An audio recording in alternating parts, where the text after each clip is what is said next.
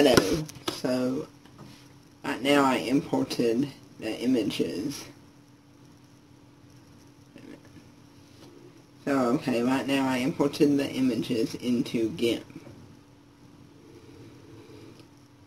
And I'm resizing my head after I selected it so that it matches up with the size of the other image that I was comparing it to.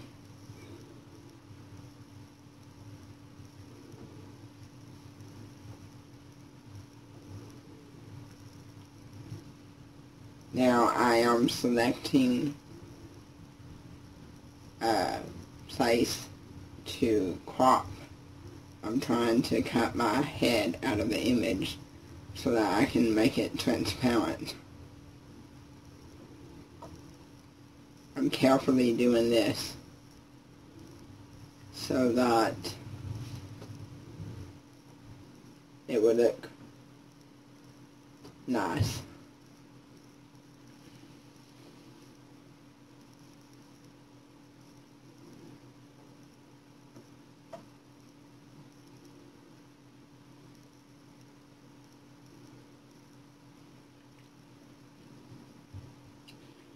I've got to go all the way around the head.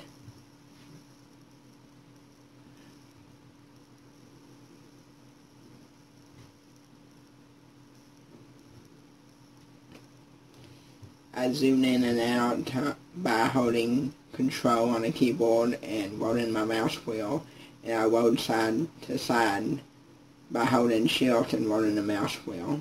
Now I edit and cut it out after I selected selection from path, and then I pasted it onto a new layer.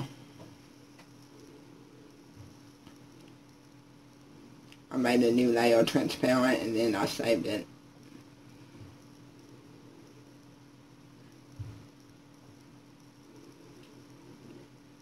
Now I'm opening up Crazytalk Animator. I selected the face icon and I imported my transparent facial image.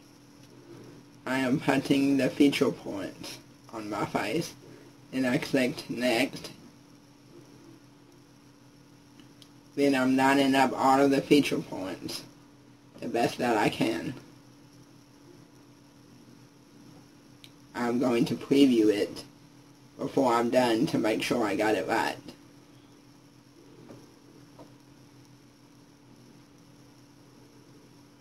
I unselected mirror just then so that I could adjust one side without it automatically making the same adjustment to the other. I click on the blue line to turn it red so that I can drag the group of feature points around.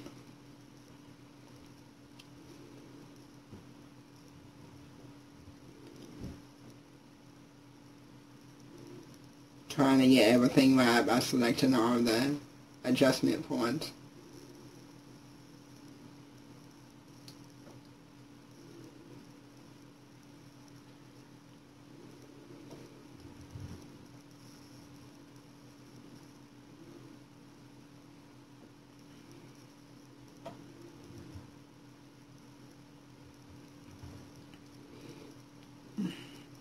Now I'm adjusting before my hairline.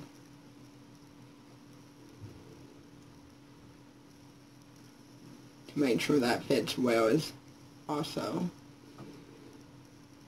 Now I'm adjusting the outer hairline and the ears. Now I'm doing a test on it, on the mouth. But it has no teeth right now. Plus I made a small adjustment to the lip just then, because I didn't like how it looked. Now I selected the teeth, and you can play with that X scale to make it shorter horizontal or wider horizontal, and a Y scale to make it taller vertically or not, and then the brightness, the contrast, the hue, and the saturation to get it looking the shade that you want. And I tested it out again. Now it looks a lot better. I decided to make the teeth a little bit longer.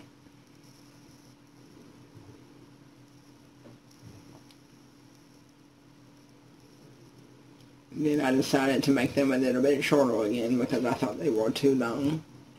Now I selected the eyelid test. Now up there I just clicked the advanced points, so it gave me more points to work with so I could adjust it better on the feature points. And I'm getting it as close as I can, trying to make it look good. And I keep doing tests on it. You know, I'm doing the head movement test. Then the emotional test. So I went to actual and head type, and I selected add head. Then I added my heads there.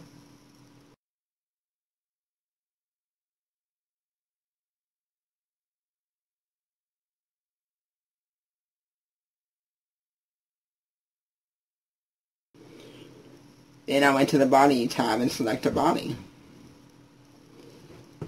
And you can also just select the actual first and pick a character.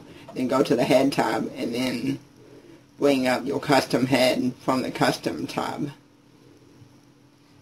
So that works as well. And you can choose a background from the scene, or you can drag in your own background, or drag in a movie as a background. And that's pretty much it. Don't forget to save your project.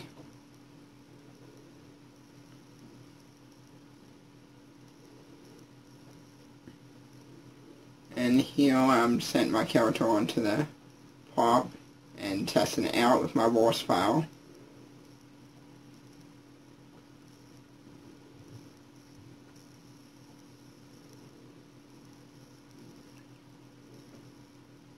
Yep, that's it.